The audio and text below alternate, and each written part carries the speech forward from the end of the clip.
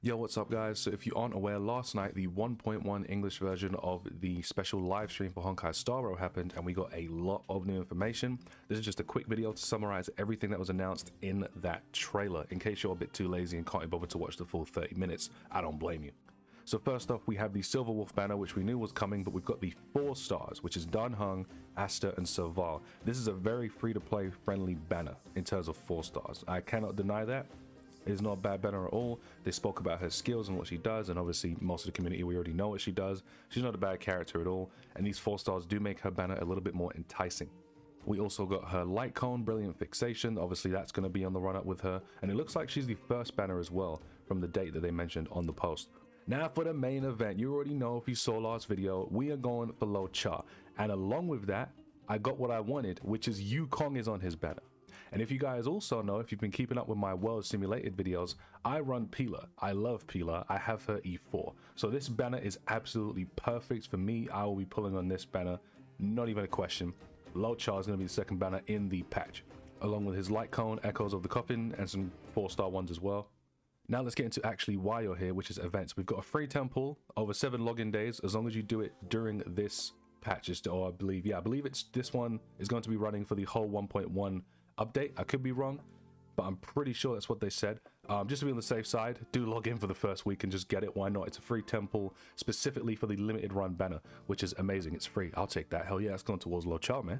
There's going to be a Silver Wolf based event featuring the character Screwlum, and you're gonna get a free light cone in this event, which is a 4-star Nihility, and it's going to coincidentally be good for Silver Wolf herself. We've seen it with Genshin, they normally do this type of stuff, but will also be good for other Nihility characters as well. The second event is going to be in the new area that we're getting, which is the Belobog History Museum. You're going to be able to help run and customize the museum and upgrade it, basically. And this event specifically, we are going to get some self-modeling resin, which, if you know, the only way to get one right now is through the Battle Pass. So this is a big dub. Do not miss out on this event, as self-modeling resin is really helpful to get your relics sorted out. Then we've got the Stellar Flare event. This is just a battle event. I'm not even going to go into it, the detail. It's literally just a battle event.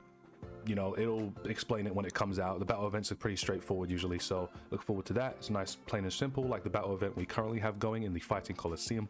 Then we've got the event Garden of Plenty. Again, if you're a Genshin player, if you're not, what this event normally is the Golden Calyxes and the Crimson Calyxes will have double drop rewards for X amount of times per day. So normally it's 3 times per day you can get double drops, but they didn't exactly say how many times per day it's going to be for this event. For Honkai Star Rail, maybe it'll be more, hopefully, maybe 4. I'd really appreciate that, but look forward to that. It's going to be double drops, which is going to help you with your resources. And the final event we'll be getting is a lab assistance in positioning. You help out this little girl. I wasn't really paying attention to it, I just saw rewards, so there you go. And you get destruction rewards in this one, which is really good if you're saving for Blade and you don't have a destruction character yet. And the final extra thing we're getting 4 companion missions. So it looks like we're not getting a story quest this patch, which is fine because we're literally getting 4 companion missions for luocha, Silver Wolf, Yanqing, and Bailu. We are also going to be getting 3 quality of life updates. That is, when you're looking for material for a character that you need to farm for your mats to ascend and traces and stuff, you can literally just search where they're going to be, and the game will tell you where each enemy is on each map, and you can literally go through every map. Instead of sitting there hunting for the correct enemy for that one map you're after, it'll literally tell you which enemies to fight. I don't know about you guys, but I just clear out all the maps anyway. I mean, it's not hard to do, there's auto battle.